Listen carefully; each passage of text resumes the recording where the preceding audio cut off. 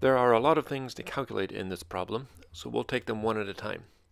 We're given this voltage and all the capacitance values, and we're asked to calculate in part A the equivalent capacitance for the whole circuit, and in part B the charges Q and the voltages V on and across each of the capacitors.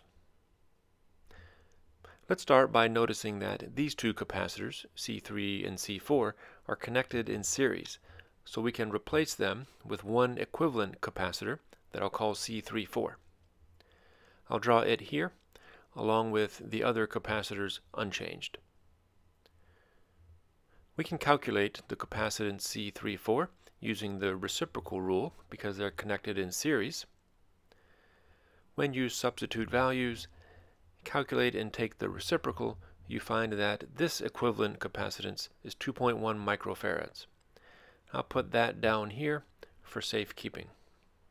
Next, we can notice that these two capacitors, C2 and C34, are connected in parallel, so we can replace them with an equivalent capacitor.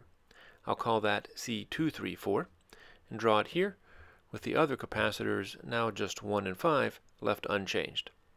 Because C2 and C34 are in parallel, we find their equivalent capacitance by simply adding them, and that gives us 6.3 microfarads.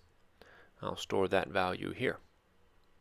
Finally, we can get the circuit's equivalent capacitance by noticing that these three are now in series. So we replace them with one equivalent capacitor called CEQ and calculate its value using the reciprocal rule. Adding all the reciprocals and taking the reciprocal of the final value gives us the circuit's overall equivalent capacitance. And that gives us a value of 2.5 microfarads. So we found the value we were asked to find in part A. Now let me erase this and start working on the values for part B. We can start by calculating the charge on the final equivalent capacitor.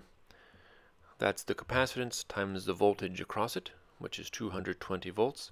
And we find that the charge on the equivalent capacitor is 5.5 times 10 to the minus 4 coulombs, which is 550 microcoulombs. That equivalent capacitor is composed of three capacitors in series, one step back in our chain of drawings. Because all capacitors in series have the same charge, the charge on the equivalent capacitor has to equal the charge on capacitor 1, capacitor 234, and capacitor 5. So now we know two of the values we were asked to calculate, and I'll store this other intermediate result down here.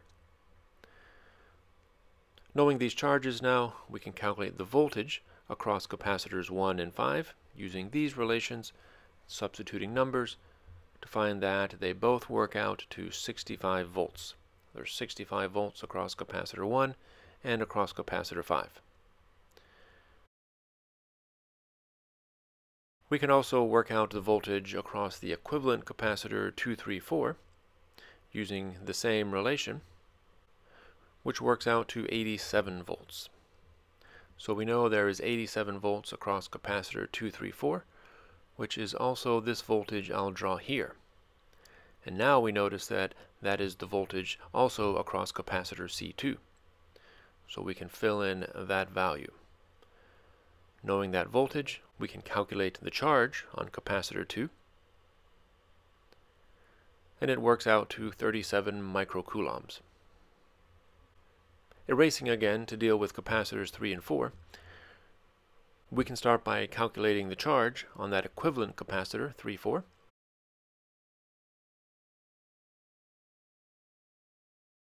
It works out to 180 microcoulombs. Then, because capacitors 3 and 4 are in series, we know they must have the same charge. So Q3 equals Q4, which is the value we just calculated, 180 microcoulombs. Knowing those charges, we can finish the problem by calculating the voltages across those two capacitors.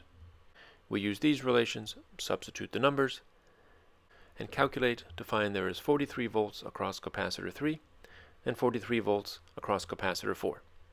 And that gives us all the values we were asked to find.